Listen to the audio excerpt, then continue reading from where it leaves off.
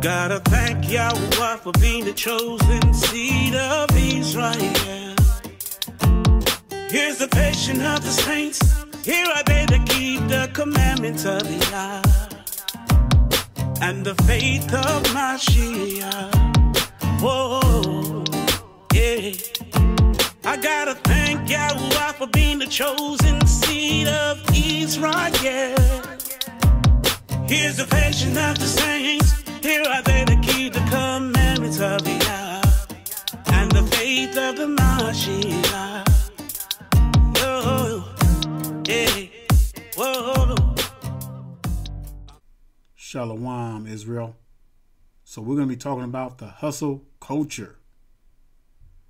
What makes our people so stiff-necked in these current times? What makes our people so stubborn? I mean, it's like we're caught up in the matrix, trying to grab any identification that we can set our minds to. We are literally, as a people, trying to cling on and copy everything that our enemies throw at us. And I mean, you look around, you see it heavily. The word says it best like this, brothers and sisters. The book of Isaiah, chapter 1, and verse 3. It says, "The ox knoweth his owner, and the ass his master's crib. But Israel doth not know. My people doth not consider." See, it's not enough even for our people to know who they are, but they don't even consider. They don't even care. And you sit there and you wonder why these generational curses keep being repeated. You wonder why our people keep going through all these atrocities, being shot down in the streets, being discriminated against, everything from A to Z. And you sit there and you're wondering for a solution, and you're trying everything that you possibly can, but you can't figure it out. You don't get it. So that's the problem with our people. We just don't get it. We think that we can start a movement and try to change our enemies' minds or get them to love us. We think that we can integrate with them and think that's going to change things. We marry their women. We do everything they do. We celebrate their holidays, but yet nothing changes. These nations still hate us. And our people turn to this hustle culture. Everybody wants to be a rapper. Everybody wants to be famous. Everybody wants to get in the game so they can call our women bitches and hoes, degrading them while degrading themselves at the same time. Killing two birds with one stone. See, that's the plan that our enemies have for us, and we're doing a good job of it, destroying ourselves. Forget the Ku Klux Klan. Their job is cut out for them. We're killing ourselves with all this wickedness, with all this madness. The hustle culture has gotten our people turned out. And you want to know the sad part about this whole thing? We're training our children to be exactly like us. Repeated generational curses. The word of the Most High has hit its mark so hard and so profound. Hosea 4:6. "My people are destroyed for a lack of knowledge. Because thou hast rejected knowledge, I will also reject thee, that thou shalt be no priest to me, seeing thou hast forgotten the law of thy Elohim. I will also forget thy children." So you see where this hustle culture has gotten us. You see where all this madness has gotten us, brothers and sisters. Just like we read in Isaiah, we do not consider, even the ox knows his owner, but Israel does not even consider. They don't even care. Now, just imagine if one of these current day rappers just came out and blatantly said that you Negroes are the chosen people of the Most High. You are the scattered Israelites that the Bible speaks of. Just imagine if just one came out and blatantly said that. But you know what? That's not going to happen. Let me tell you why. It's because our people are sold out to the dollar. They sold out for that green Kool-Aid. They love it so much that it's coming out their ears and their mouths and their eyes. That's how bad it is. You see, they don't want to give up this lifestyle. They don't want to give up the greens. They love this world. They love their enemies. And granted, you had a few rappers that came out in the past, but small, low-key rappers. But I'm talking about these major ones. The ones that millions of people are buying their albums. But you know what? There's one solution to this, brothers and sisters, and that's going to be total destruction of the wicked. In order to understand how deep this hustle culture is amongst our people, we're going to have to go back hundreds of years to the Arab and transatlantic slave trades. Because we're talking about hundreds of years of conditioning, such a conditioning that is so profound that we even feel it even in our current times that we're living in today. You know, our people were taught to hate themselves ever since we got off them ships. Our people were taught that they were cattle, less than human, only a fifth of a person. This is what they instilled in our people. So you're talking about trying to break out of all that stuff. Because remember, we're only like 4 generations from slavery. So you got to understand the conditioning is so real within our people that it's going to take a while. It's going to take at least 6 generations to break this thing, to completely break it. And we know through the Most High, He's going to do that in us. So they put this white, blue-eyed man before us and told us to worship that thing. They set up their little white churches and they put us in a corner and they taught us religion. And we sucked it up, and that's all our people knew. And you're talking about repeating that generation after generation with our people. And now you know why our people are so engulfed in religion and Christianity. It's because our people, we keep repeating the same cycles over and over and over. You get what I'm saying, brothers and sisters? You got to really grasp what's going on here. Because as long as our people keep repeating these cycles, guess what? The cycle is never going to be broken. It's going to keep on perpetuating itself over and over and over. That's a scary sight. And this is the reason why we did all these captivities, 7 captivities. You would think that we would have learned after the first one. But again, it goes to show you that repeated cycle. Then they struck us with the Willie Lynch syndrome, how to break a slave. They pitted us against one another. They would compare the light skin with the dark skin. Divide and conquer. That's what they did to our people, and that's what they're still doing. But in reality, we are doing it to ourselves, because once the stage was set, once the Willie Lynch syndrome was set in place, they knew that we would just repeat it over and over and over. That self-hatred that we have for one another. You know, our people, we have the most disrespect within our people than any other race on the face of the earth. Again, this stuff stems all the way back to the beginning, ever since we got off these ships.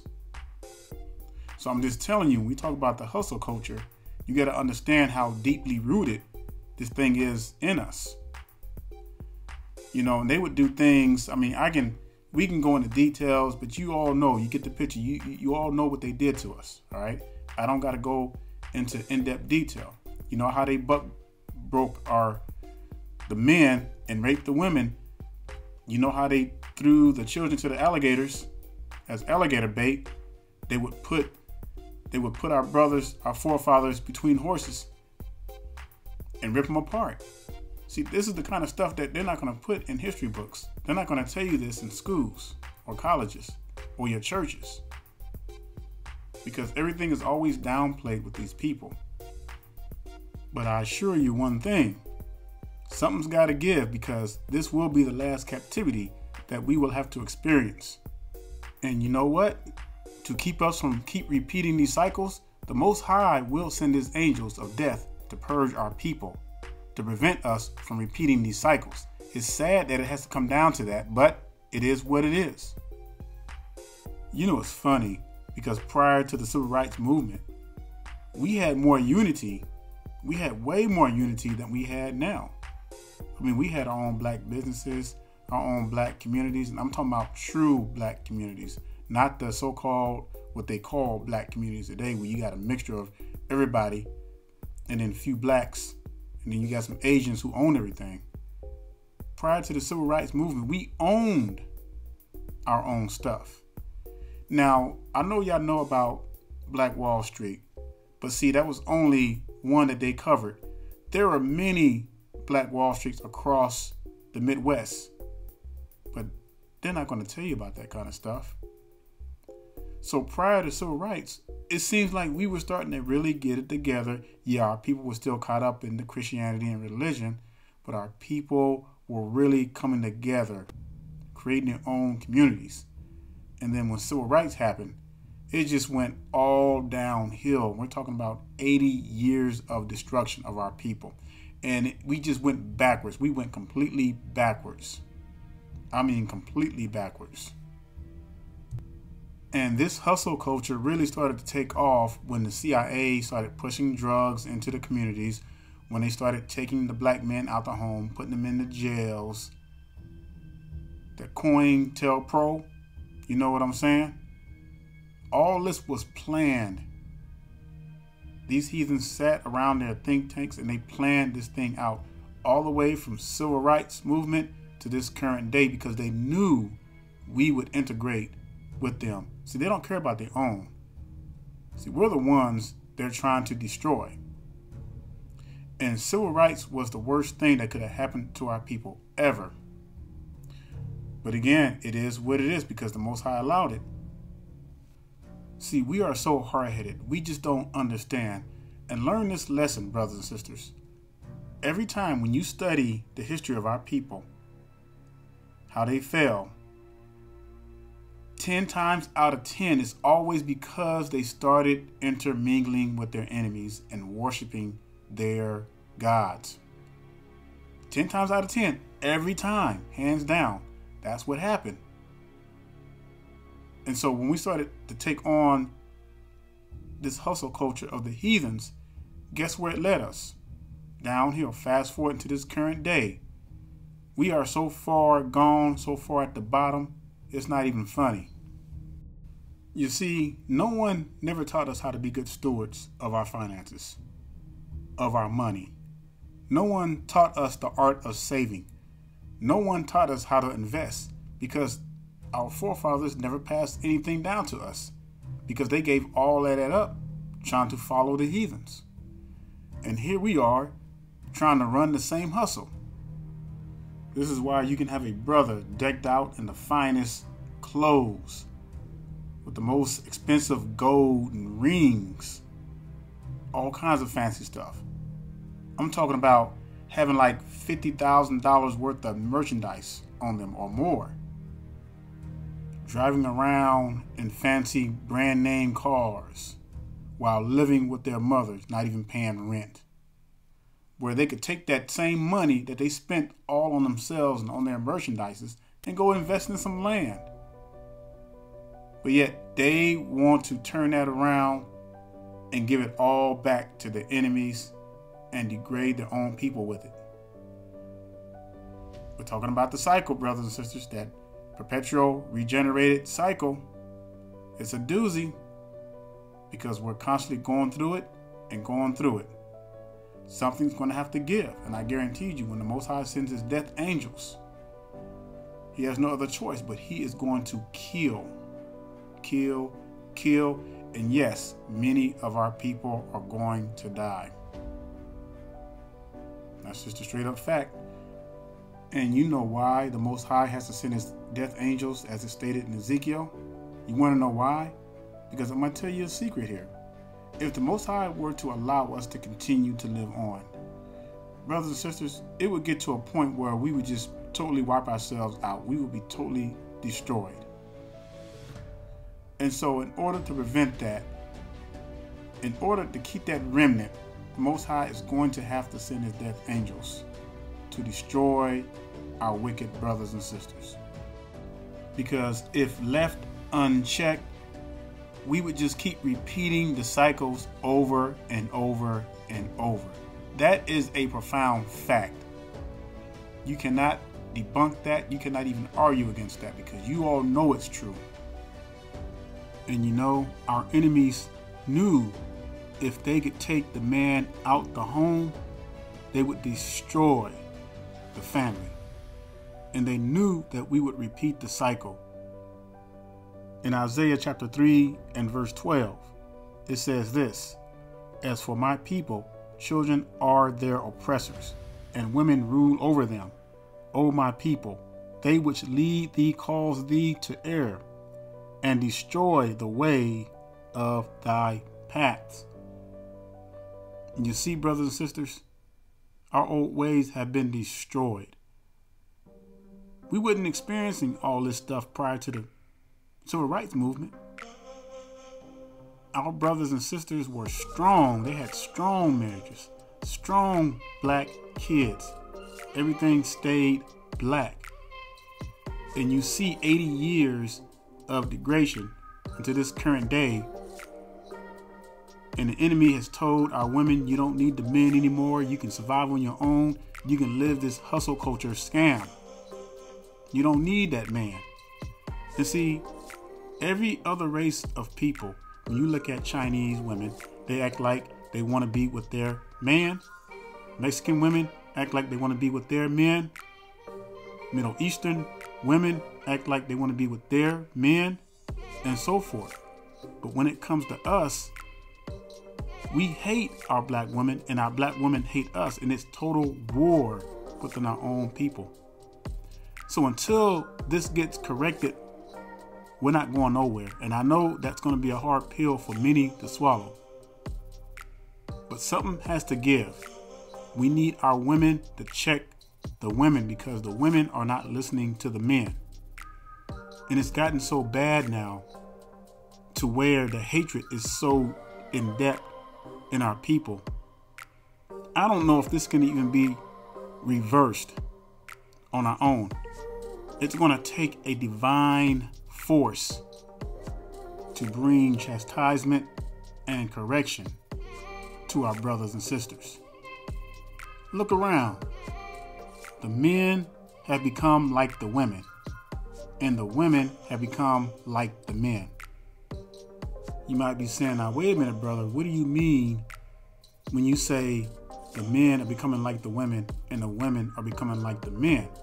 Well, let me put it to you like this. When women have to raise their kids alone, the children take on the characteristics of their mother. And I'm talking about that emotional aspect. And vice versa, the women have to become more of the masculine ones because the men aren't there.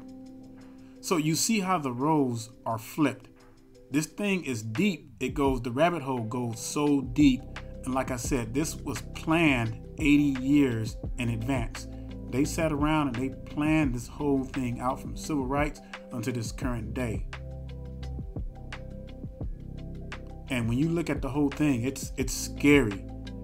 And I don't even think that we really grasp the true horror of the situation that we're in. It's messed up. It's jacked up. It's really jacked up. And we cannot fix this thing on our own. You know, it's like a bad virus. What happens when a virus enters the immune system? It starts to copy itself, and what it does, it tricks the immune system to produce the bad viruses. And now you got all these viruses that are spreading out through your body, and it makes you sick. That's the way we are, brothers and sisters. We have repeated this cycle for so long that we keep spreading this bad virus to our children. this virus of wickedness, this virus of wrongdoing, this virus of bucking against the Most High and His laws. And this virus is spreading and is spreading. That's the way we are. And you know, we cannot put the full blame on our enemies because we know right from wrong. The word says in the book of James, chapter 4 and verse 17, therefore to him that knoweth to do good and doeth it not, to him it is sin. And we are also told in Proverbs chapter 3 and verse 31, envy thou not the oppressor, and choose none of his ways. And so when I see that, this is the first thing that comes to my mind, the hustle culture, because we've been taught to go after riches. Get all the money you can get and go buy all the fine cars and clothes. You see, everything that the Most High gave us truth for, we did the complete opposite. Because this is what we were taught growing up. We were taught that the value of a man is measured by his wealth. And that's what a lot of our women go after. Let me repeat that again. We have been taught that a man's worth is measured by his wealth. Totally backwards. And a lot of our brothers and sisters who have all these riches, they're not even happy. They don't have a peace of mind. Because why? They chose to follow the ways of their oppressor. And our people are so caught up in this thing. And unfortunately, it's not going to end well for many of our people. The broad way is always the way of destruction for our people. Always has been. But we never learn. We never get it. So therefore, the Most High is going to have to purge. But I pray for those who are awakened. I pray that you all will take heed and seek the Most High for yourselves. I say shalom and stay strong. I'm here to encourage you, brothers and sisters, trying to paint to you a better picture. Everything I say, I back it up with the scriptures to get you out the matrix. It's been over 400 years of life.